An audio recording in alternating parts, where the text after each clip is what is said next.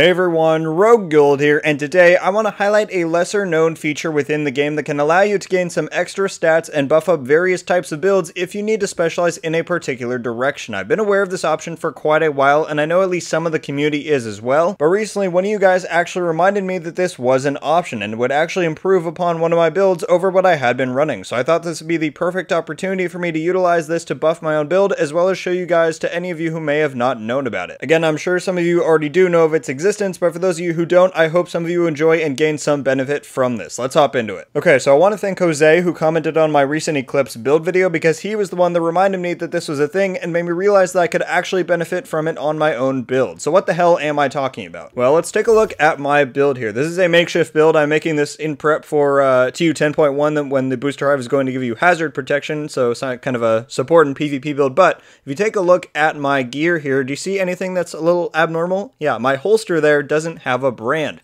That's because it's an improvised holster, and this is special for, well, two reasons. One, obviously it doesn't have a brand, but two, it comes with a mod slot, which is pretty interesting when you think about the different possibilities that brings. Before I talk about those options, let's just take a look quick where you can get it, and it's right over here actually at the crafting station, kind of hidden from sight. If you go down to the category second from the bottom here, you'll see the improvised holster. It comes with all those random bonuses and then a utility mod slot. Now, interesting thing here is because it's not a brand, the core attribute is not dictated. It can come with a skill tier, armor, or weapon damage, as well as the attributes, like everything else, is random. So it's a completely random piece with that yellow mod slot. So really interesting. And if you were to roll this and get, the right rolls of core attribute and the two regular attributes that you wanted, you could then roll the mod slot to a different color. So you could get a red mod or a blue mod. They used to have one of these for the knee pads as well that came with a red mod slot, but with TU10, I believe, or maybe TU9, they got rid of the red mod in there, which is interesting because you can obviously, like I said, still get on the yellow one, but something to note that they did take that off, but the yellow one and this holster does still exist, so you can still take benefit from that. There are also improvised chest pieces and backpacks in the crafting station, but because those branded pieces already come with mod slots, it's not really worth it to run that because you're just losing out on a talent then and the brand bonus that you could be getting with some other things. So just wanted to mention that. So why am I using this unbranded piece on my build? Well, let's take a look at what I was going to use originally, and that's a Hand of You piece. I now have it on the knee pads because I'm going for as much skill haste on this build as possible, but originally I had a holster here to get that one piece to get the skill haste, but what the improvised allows me to do is actually get more skill haste than I would from using one piece of Hand of You. And how that works out is that if I did have Hand of You, I would be getting 10% skill haste from the brand bonus and then 12% from the roll. But now with this, I can run one Hand of You on another slot to get the brand bonus, and then I can run this to get another double skill haste roll because there's no other brand that comes with skill haste. So for my particular use,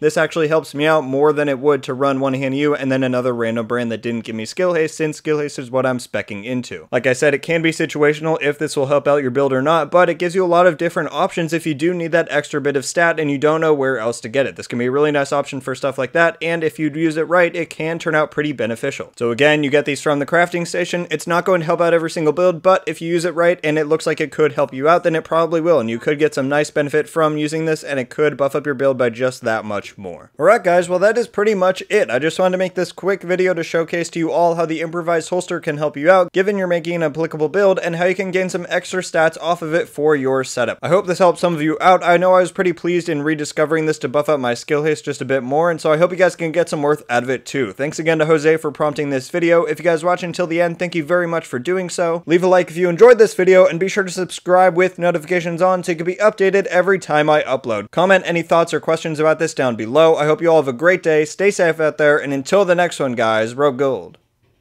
out.